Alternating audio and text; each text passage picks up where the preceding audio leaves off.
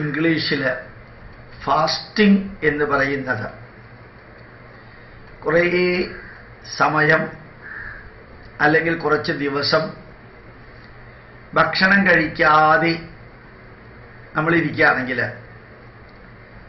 വെള്ളം കുടിക്കാം, മറ്റ് ഭക്ഷണങ്ങൾ കഴിക്കാതെ ജീവിക്കുകയാണെങ്കിൽ, കുറേ ദിവസം എന്ന് പറഞ്ഞാൽ ദിവസങ്ങളോളമല്ല, ഒരു ദിവസമോ 2 ദിവസമോ 3 ദിവസം, എന്താ സംഭവിക്കുക എന്നറിയോ? യഥാർത്ഥത്തിൽ ശരീരത്തിൽ ഡെപ്പോസിറ്റ് ചെയ്തിരിക്കുന്ന ഫാറ്റുകളെല്ലാം പതുക്കെ പതുക്കെ പതുക്കെ ശരീരം ഉപയോഗിക്കും.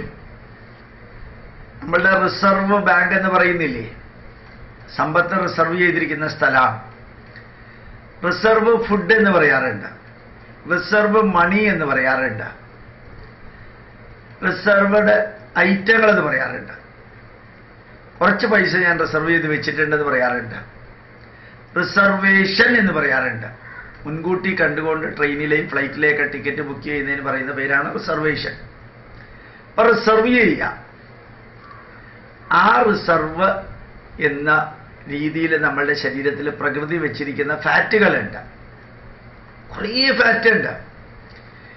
ആ ഫാറ്റ് റിസർവിൽ തന്നെ കിടക്കുകയാണ്. അത് എപ്പോഴാണ് യൂട്ടിലൈസ് ചെയ്യേണ്ടി വരിക? ശരീരത്തിലേക്ക് ആവശ്യത്തിനും ആവശ്യമില്ലാതെയും ഭക്ഷണം കഴിച്ചുകൊണ്ടേ ഇരിക്കുമ്പോഴത്തേക്കും റിസർവ് എടുക്കേണ്ടി വരില്ല.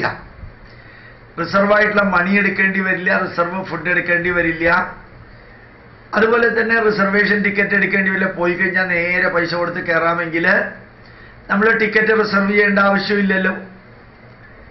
അപ്പോൾ ഓർമ്മിക്കാനുള്ളത് എന്താ?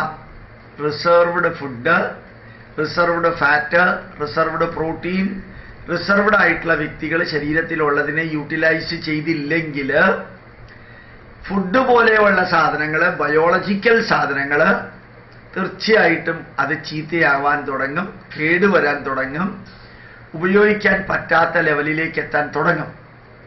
അതിൻ്റെ അർത്ഥം എന്താ? ഇപ്പം നമ്മൾ വീട്ടിൽ പാത്രത്തിൽ കുറേ സാധനങ്ങൾ ഉണ്ടാക്കിയിട്ട് അത് കുറേ കാലത്തേക്ക് ഇരിക്കട്ടെ എന്ന് പറഞ്ഞ് വെച്ചിരുന്ന് കഴിഞ്ഞാൽ ഇത് പറ്റുക 5-6 ദിവസം കഴിയുമ്പോൾ അത് ചീത്തയാവും. അത് ഏത് പാലായാലും തൈരായാലും ഏത് എണ്ണയായാലും എന്ത് സാധനങ്ങൾ, ചോറായാലും സാമ്പാറായാലും അതിങ്ങനെ ഉപയോഗിക്കാതെ വെച്ചിരുന്ന് കഴിഞ്ഞാൽ ചീത്തയാവും. അത് ശരീരത്തിനകത്താ സംഭവിക്കുന്നതെങ്കിൽ എന്താ പറ്റുക? നമ്മുടെ ആഡിപ്പോസ് ഫാറ്റ്, നമ്മുടെ ശരീരത്തിൻ്റെ വിവിധ ഭാഗങ്ങളിൽ അക്യൂമുലേറ്റ് ചെയ്തിരിക്കുന്ന ഫാറ്റ്, അതാണ് ഏറ്റവും കൂടുതൽ റിസർവ് ആയിട്ടിരിക്കുന്നത്. അത് ഉപയോഗിക്കേണ്ടിയേ വരുന്നില്ല. രാവിലെ ബ്രേക്ക്ഫാസ്റ്റ്, 10 മണിക്ക് ചായയും വടയും കഴിക്കും, 1 മണിക്ക് ഉച്ചയ്ക്ക് ഊണം, 4 മണിക്ക് വീണ്ടും സ്നാക്സും ചായയും, രാത്രി ഭക്ഷണം. ഇതിനിടയ്ക്ക് എന്തെങ്കിലും പഴമോ ജ്യൂസോ വേറെ എന്തെങ്കിലും ചിപ്സോ എല്ലാം നമ്മൾ കഴിച്ച് അകത്തേക്ക് കൊടുത്തോണ്ടേയിരിക്കും. അകത്ത് റിസർവ്ഡ് ആയിട്ടുള്ളത് നമ്മുടെ ശരീരം എടുക്കാനുള്ള അവസരം കൊടുക്കുന്നില്ല. അങ്ങനെ വരുമ്പോഴാണ് ശരീരത്തിന് വളരെയേറെ പ്രശ്നങ്ങൾ ഉണ്ടാവുന്നത്. വളരെയേറെ പ്രശ്നങ്ങളുണ്ടാവും. അകത്തുള്ള സാധനങ്ങൾ മാസങ്ങളോളം കെട്ടിക്കിടക്കുന്ന സംഭവം വരുമ്പോഴാണ് ശരീരം ഫാറ്റാവുന്നത്, അസുഖങ്ങൾ വരുന്നത്, അക്യൂമുലേറ്റ് ചെയ്തത് തിന്മയിലേക്ക് പോകുന്നത്. അത് ബോഡിയുടെ എവിടേക്ക് അക്യൂമുലേറ്റ് ചെയ്യുക എന്നുള്ളത് അറിഞ്ഞുകൂടാ. അതുകൊണ്ട് ഇടയ്ക്കെങ്കിലും ഫാസ്റ്റിംഗ് എന്ന് പറയുന്നത് ഭക്ഷണം കഴിക്കാതിരിക്കുക, അല്ലെങ്കിൽ ഭക്ഷണത്തിൻ്റെ അളവ് കണ്ടമാനം കുറയ്ക്കുക ചെറിയ രീതിയിൽ. ശരിക്കും പണ്ടൊക്കെ ശിക്ഷ കൊടുക്കുന്നത് ചന്ദ്രായന ശിക്ഷ എന്നൊരു ശിക്ഷയുണ്ട്. എന്താ അറിയോ ചന്ദ്രായന ശിക്ഷ? ഞാൻ പിന്നീട് പറയാമെന്നാലും, കറുത്ത വാവ് അല്ലെങ്കിൽ വെളുത്ത വാവ്, അതിന് ഭക്ഷണം ഇല്ല. മനസ്സിലായല്ലോ? കറുത്ത വാവ് അല്ലെങ്കിൽ വെളുത്ത വാവിന് ഭക്ഷണം കഴിക്കില്ല. പ്രഥമ, അടുത്ത ദിവസം പ്രഥമയാണ്, 1 ഉരുള ചോറ്. ദ്വിതീയയ്ക്ക് 2 ഉരുള ചോറ്, തൃതീയയ്ക്ക് 3 ഉരുള. പിന്നെ ചതുർത്ഥി, പഞ്ചമി, ഷഷ്ടി, സപ്തമി, ചതുർദശി വരുമ്പോൾ 14 ഉരുള. പിന്നെ അടുത്ത വാവ് വരുമ്പോൾ 15, പിന്നെ പ്രഥമ വരുമ്പോൾ 14, പിന്നെ ദ്വിതീയ വരുമ്പോഴത്തേക്കും 13, പിന്നെ അങ്ങോട്ട് കുറച്ചുകൊണ്ട് വരിക.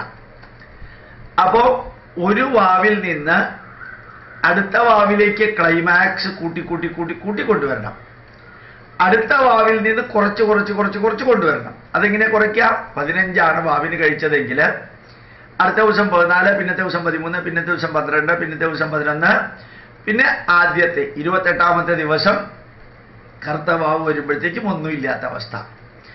എത്ര പെർഫെക്റ്റ് ആയിട്ടുള്ള ചികിത്സാ സമ്പ്രദായം! ഇതൊരു ശിക്ഷയാണത്. ശരിക്കും പറഞ്ഞാൽ തെറ്റ് ചെയ്ത വ്യക്തിക്ക് കൊടുക്കുന്ന ശിക്ഷയാണ് ചന്ദ്രായന ശിക്ഷ എന്ന് പറയുന്നത്. പക്ഷെ ആ ശിക്ഷ അയാളുടെ ആരോഗ്യത്തെ പെർഫെക്റ്റ് ആക്കും, നമ്മളുടെ ആരോഗ്യത്തെയും പെർഫെക്റ്റ് ആക്കും. പിന്നെ ഉരുളയുടെ വലിപ്പം മാത്രമാണ് കുറച്ച് ക്രൈറ്റീരിയ ഉള്ളത്.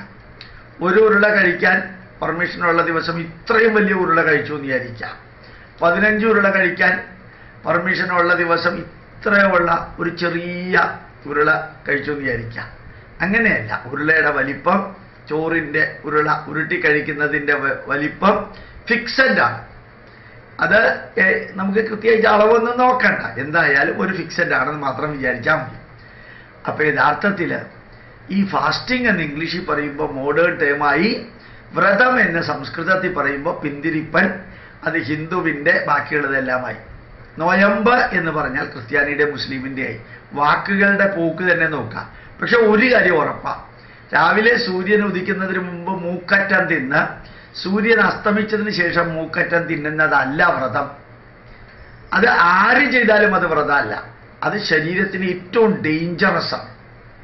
ശരീരത്തിന് താങ്ങാൻ പറ്റാത്ത ലെവലിലേക്ക് വരുന്ന പലതുമാണത്. അതേ സമയത്ത് ഇപ്പം ഞാൻ പറഞ്ഞ മാതിരി ചെയ്യാനൊക്കെ ബുദ്ധിമുട്ടാണ്. എന്നിരുന്നാലും ശരിക്ക് ഒരു ദിവസം 15 ദിവസത്തിൽ ഒരു ദിവസം നമ്മൾ വൈകുന്നേരം ഒരു ചെറിയ രീതിയിൽ ഫുഡ് കഴിക്കുന്നു. അടുത്ത ദിവസം ബ്രേക്ക്ഫാസ്റ്റിന് ഒന്നുമില്ല, 10 മണിക്കൊന്നുമില്ല, ഉച്ചയ്ക്കൊന്നുമില്ല, വൈകുന്നേരം ഒന്നുമില്ല, രാത്രി ഒന്നുമില്ല. പിന്നത്തെ ദിവസം 36 മണിക്കൂർ ഭക്ഷണം കഴിക്കാതിരിക്കലാണ് വ്രതം. ഇനി തീരെ നിവൃത്തിയില്ലായെങ്കിൽ ഒരു പഴമോ മറ്റോ കഴിക്കാം, അല്ലെങ്കിൽ ഒരു ഗ്ലാസ് പാലോ മറ്റോ കുടിക്കാം. പക്ഷെ ആവശ്യത്തിന് വെള്ളം കുടിക്കാൻ ഒരു ബുദ്ധിമുട്ടും ഇല്ല. ജലപാന വ്രതം എന്ന് പറഞ്ഞ് ഏറ്റവും നല്ലതാണ്. ഭക്ഷണത്തിന് പകരം വെള്ളം മാത്രം കുടിക്കും. അപ്പോൾ ശരീരത്തിലെ ഡീകമ്പോസ്ഡ് പ്രോഡക്റ്റുകളെല്ലാം പോകും. പറ്റുമോ നോക്കുക. ഹൈപ്പർ അസിഡിറ്റി ഉള്ളവർ ശ്രദ്ധിക്കണം എന്ന് മാത്രം. എന്നാലും ഭക്ഷണം കഴിക്കാനുള്ള സമയത്ത് വിശപ്പ് തോന്നുമെന്നല്ലാതെ കുറച്ച് കഴിയുമ്പോൾ പിന്നെ വിശപ്പ് തോന്നില്ല. എന്താ വിശപ്പ് തോന്നാതിരിക്കാൻ കാരണം? ശരീരത്തിൽ അക്യൂമുലേറ്റ് ചെയ്തിരിക്കുന്ന ഫാറ്റ് ശരീരം അതങ്ങ് ഡിപ്ലീറ്റ് ചെയ്തിട്ട് മെറ്റബോളിസത്തിലൂടെ അതിനെ ഉപയോഗിച്ചുകൊണ്ടിരിക്കും. എത്ര നല്ല ആചാരങ്ങളാണ് വ്രതത്തിലൂടെ നമ്മുടെ നാട്ടിലുണ്ടായിരുന്നത്. പ്രണാമം.